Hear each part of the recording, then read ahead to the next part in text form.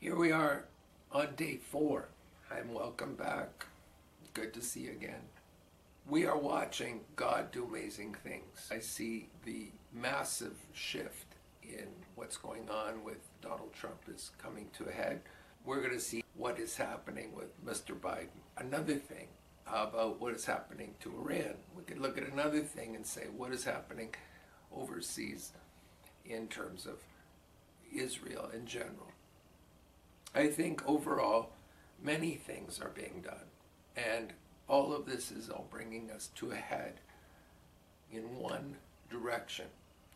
What this means is that by the time we get done with this, you're going to see massive organization in two different camps. You're going to see, as it should be this way, that Biden is on one side, Trump is on the other. Okay, that's America. That's what this is all about, the death of America.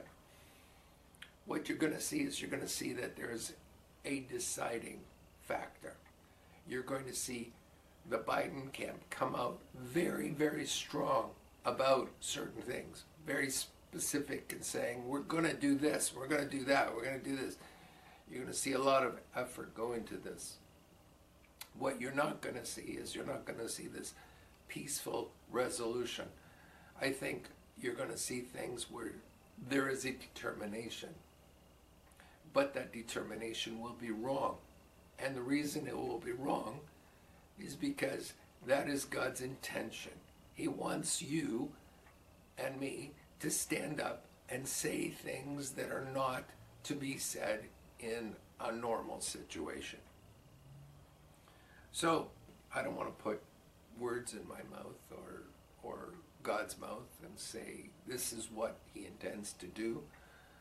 But if I were looking at the whole picture, seeing what I believe is going to happen, I would say this is actually going to happen.